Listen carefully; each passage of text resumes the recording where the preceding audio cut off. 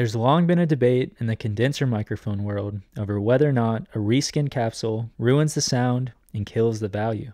Today we're taking an all-original Neumann M7 and comparing it side by side with a Tiersch reskinned Neumann M7. Tiersch is considered to be one of the most renowned capsule techs in the industry, and he even worked at Neumann back in the day. We'll be using a CMB 563 body to compare these two capsules on both drums and acoustic guitar.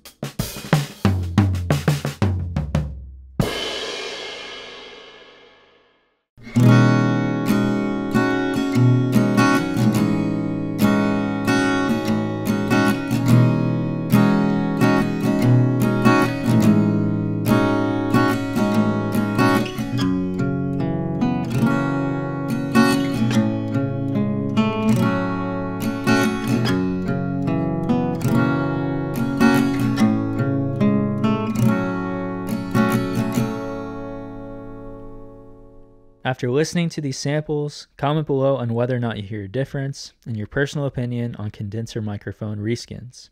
For individual sound files, check out the link in my description. Thanks so much for watching.